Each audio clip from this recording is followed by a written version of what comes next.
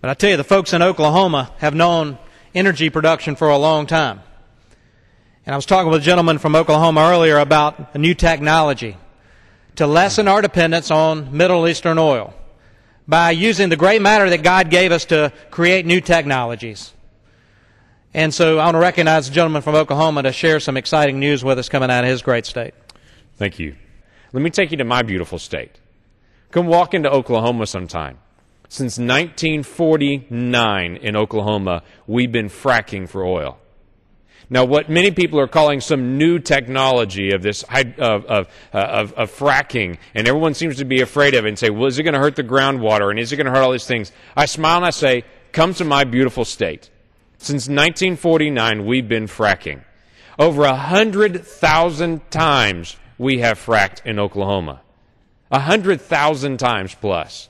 Come drink our water, come breathe our air, and come see our absolutely beautiful God-given state. Recently, I was on a fracking site, getting a chance to watch it. When you go into a frack site, I don't know what your image is of what it looks like to actually see a well being fracked.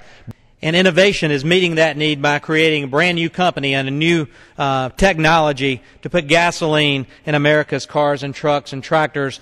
And what an amazing story coming out of Oklahoma. You know, hydraulic fracturing is something that I think is next on the table for this Congress to address, because we're seeing a lot of misinformation out there about hydraulic fracturing contaminating drinking water. But, folks, that is just wrong. There hadn't been a single instance where a hydraulic fracturing operation has contaminated drinking water. Most, from my understanding, most of the natural gas shelves, such as Marcellus or the ones out in Oklahoma and Texas, are 10,000 feet. 6,000 feet deep in the earth. And most wells where we get our drinking water are 300 feet to 1,000 feet. 1,000 feet would be a deep well.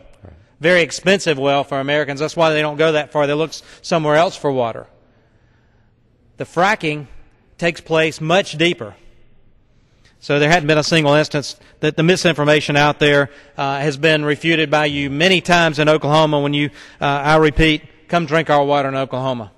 I appreciate that.